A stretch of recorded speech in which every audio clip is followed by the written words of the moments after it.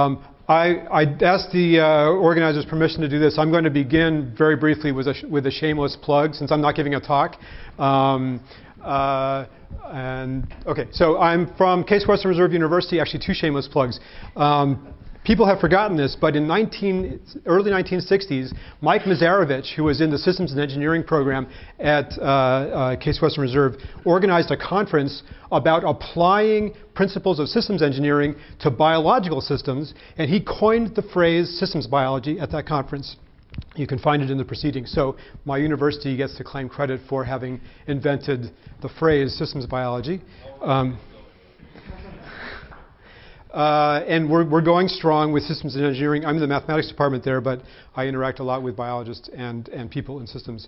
Right, we did not spend any time on naming our group. The other shameless plug, and again, I got the organizer's permission to do this, is to mention that as the co-editor-in-chief of Biological Cybernetics, I want to bring your attention to a special issue that we are organizing with a July 1st, 2020 deadline on information theory and thermodynamics in biology. This is associated with a Banff workshop. Participation in Banff workshops is limited to 42 people, so I couldn't invite all of you because there's more than 42 people in this room. And actually, it's mostly subscribed already. But if you have a burning interest, we have a couple of spots left. You can submit to the special issue even if you are not participating in the workshop. The workshop is on the same topic. And I'll just point out that this journal, there was a call yesterday, Max mentioned, for finding maybe a joint project between two journals from the two different communities. This journal, which was co-founded by Norbert Wiener in the 1960s, Norbert Wiener coined the term cybernetics. This already is the journal that bridges these communities, and it has done so for many years and continues to be an excellent place to publish in this area.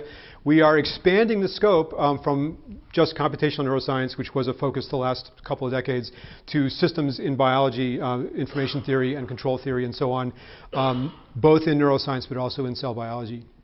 So something you can consider. How do I get back to where I'm supposed to be? Okay, so we were hard at work. Here's the rest of my talk. So we tried to follow the directions. You'll see we edited the original question. Is this on? Was referred to. Whoa, that's not good. Was referring to the ITC model. That's even worse. So this thing is not to be touched. All right. Well, if you just want to point. Oh, good. Just kill the little USB plug. Thank you. And I'll try to point that in your eyes.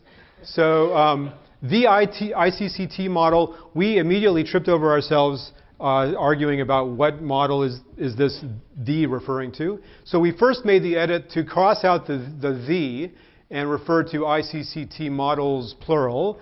And later on, I don't know how many of you are familiar with the state-of-the-art in mathematical oncology, but what people do there nowadays is they don't talk about finding an equation that describes tumor progression. Rather, every patient deserves her own equation. And the first step in treatment and diagnosis is system identification, because then you find you can use mathematically driven treatments. Each biological system deserves its own ICCT model, was one suggestion that arose from our group. Not that there was unanimous agreement, but we felt that an important aspect was the diversity. So I have just two slides that summarize the concepts that we came up with. This is the first point. Nobody knows what is the ICCT model. There were examples offered. If you have a linear additive Gaussian stationary channel, then you're in luck, and because we know how to analyze those. Most of the interesting things happening in biology turn out not to be in that class, and so that's where we all do research in different directions. We will try not to get bogged down by having a substantive discussion, I'm afraid. Otherwise, it will be more than 5 minutes. It's probably already more than 5 minutes. Some examples, people brought out voltage in a wire.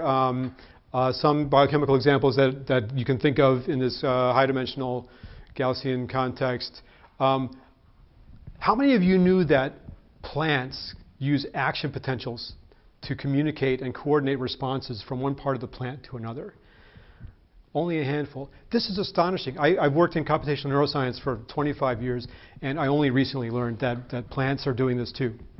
So, so one of our group members is working actively in that area, looking at channel models there. We talked in various ways about the problem of semantics as the great lacuna in the original syntactically grounded formulation of information theory. And that takes various forms: task, context, fitness value of information.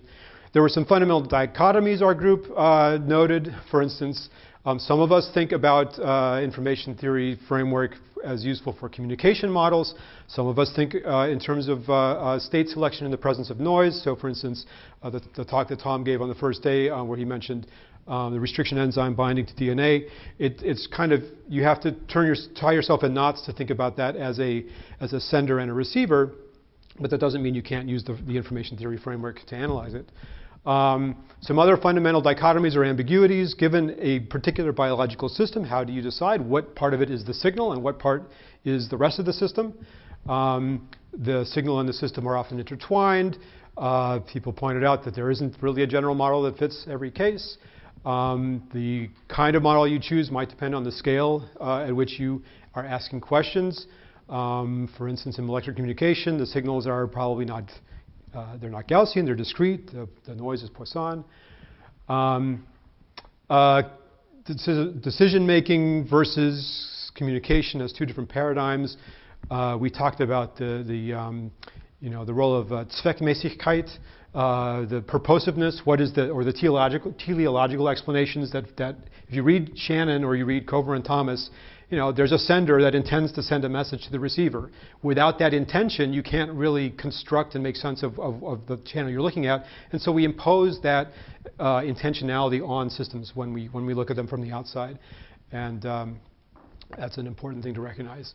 And some people in our group are using this framework not to study communication, but to study, just to quantify the departure from randomness as systems develop, say morphological systems. That's it. Next group should come on up.